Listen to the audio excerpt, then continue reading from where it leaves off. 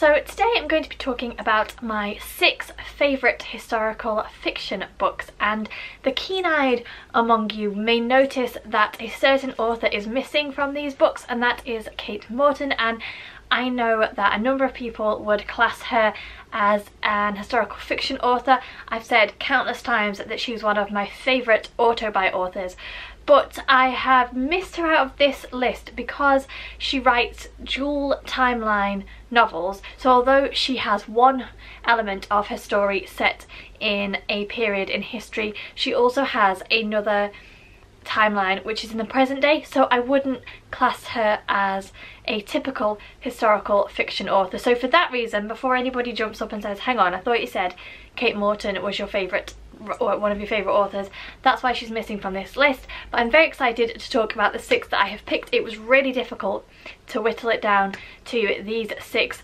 books, but let's just jump straight in.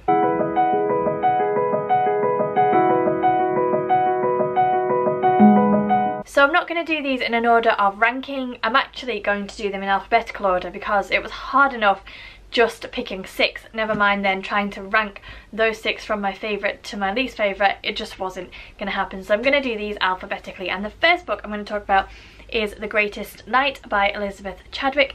This is the first book in a duology.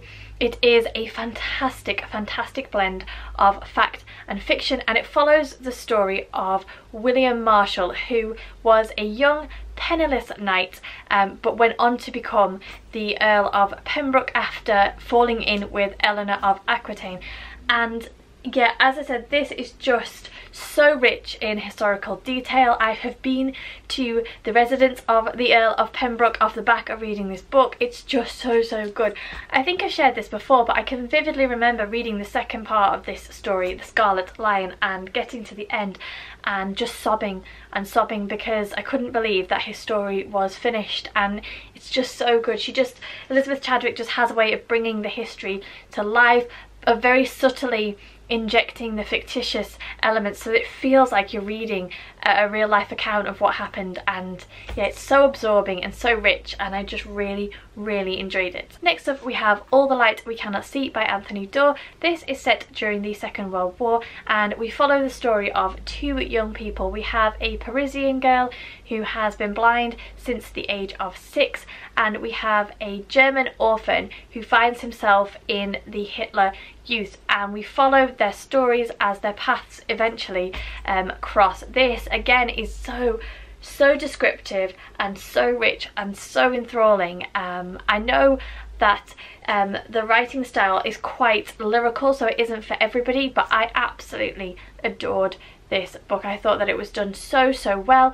It really made me consider some of my opinions because especially for Werner, who is the German orphan who ends up in the Hitler Youth, you really feel his confusion and his conflicting emotions, because joining the Hitler Youth is his opportunity to make something of himself, but at the same time he's really aware that what is happening is not correct, and it just challenged some of the opinions and thoughts that I perhaps had. But yeah, absolutely magnificent. Then we have Pillars of the Earth by Ken Follett, and yes, this is a chunky book, and this is only the first one in a series, but it's such a good book, and it's really hard to describe it without making it sound incredibly boring, because it's set during 12th century England, and it's basically about the construction of a cathedral, and it's so difficult to get into more detail than that. But it's about, it just is so much more than the building of this cathedral. It's primarily character driven, and Ken Follett just unleashes a whole rich, complex cast of characters, and you just follow their stories from a really humble stonemason who's just trying to get work for his family to an arrogant, imposing monarch, and everybody in between. You get characters from all walks of life, all experiences, all with hopes and ambitions and dreams, and it's just such a good book. And I honestly tell everybody this who asks me about it. The fact that it is, let me look how many pages it is. It's over 1,000 pages long, but it really doesn't feel like it's that long, because you just get swept up in this epic masterpiece of a story and you get totally sucked in, totally absorbed, and it just, yeah, I wouldn't say that you fly through it, but you really don't notice the length, because you just want to follow this story and see how everything turns out for everybody, and it's absolutely fantastic. I would highly recommend it. Do not be put off by the size. You would not regret picking this up if you enjoy historical fiction. Then we have a book which will be no surprise to anybody because I harp on about it all the blinking time, and that is The Nightingale by Kristin Hannah. This is another World War II story. It follows the tale of two sisters, two French sisters who are very different. We have Vianne, who is the oldest. She is very family orientated. She focuses on responsibility and doing what is right, and her world is turned upside down when her husband goes off to fight in the French army. Her village becomes German occupied and she is told that a Nazi officer has to come and house with her.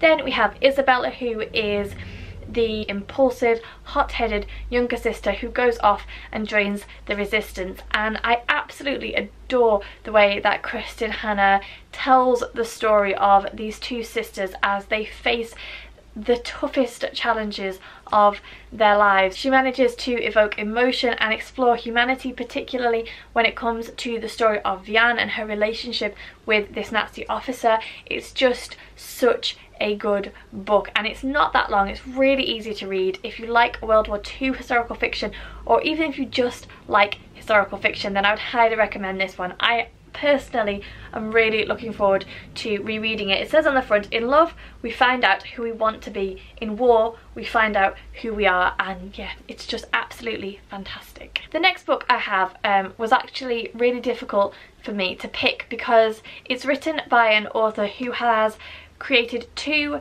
historical fiction series that I am just completely obsessed with, and choosing between them was really tricky, but in the end I went for the one that was perhaps a little bit more unique to the type of historical fiction that I normally read.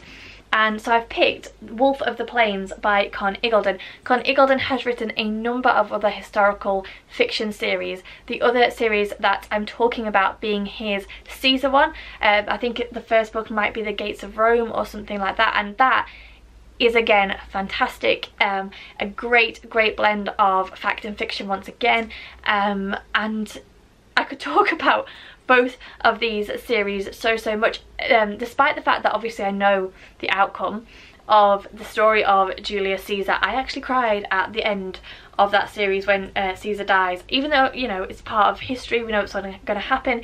Con Iggulden managed to make me really root for Caesar and understand him as a man and just feel real sympathy for him, and I think that it is a really special author that can do that. But enough of that, because that isn't the series that I picked. I have chosen the Genghis Khan series that Con Iggulden wrote, and this is literally the story of Genghis Khan's life from when he was a young boy living on the plains of Mongolia right the way through to the epic empire that he created, and how his sons followed in his footsteps. And again, the thing that I probably appreciate the most about this is that a lot of the story that is told is rooted in real life historical events, and you really get a sense that Con Iggulden did his research and he knows the story that he is telling. I'll just read you what it says on the back.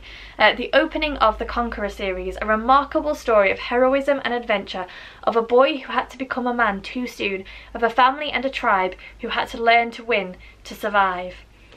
It's fantastic. It's complex, it's remarkable, it's interesting, it's enjoyable, it's just so many of those things, and it's just not a period of history that I would necessarily have read about had Con Iggulden not written this series. So yeah, another one that I would definitely recommend. And then the final book I'm going to talk about is the Shardlake series by C.J. Sansom. This is actually the second book. The first book is called Dissolution, but I think I lent it out to someone and never got it back, unfortunately. So this is a series of books set during the Tudor times, and we follow the story of a solicitor called Shardlake who finds himself, unfortunately, in the services of the very infamous Thomas Cromwell, and he has to go and undertake various different services for the crown.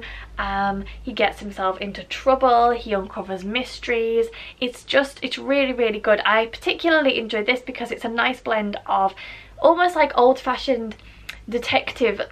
It's almost like an old-fashioned detective novel mixed in with historical fiction, but CJ Sansom as a writer is just really good. It's not boring, it's interesting. Again, you can tell that he's done a lot of research about the time that he is writing about. I'm really interested and fascinated by the Tudor period, and I enjoy that this has kind of got a twist. It's not just the story of King Henry VIII and his wives, but it's somebody who was literally on the ground and part of just the general population during this time, and I always find that really fascinating. So yeah, another one that I would definitely recommend. So there you go, they are my 6 current favourite historical fiction books.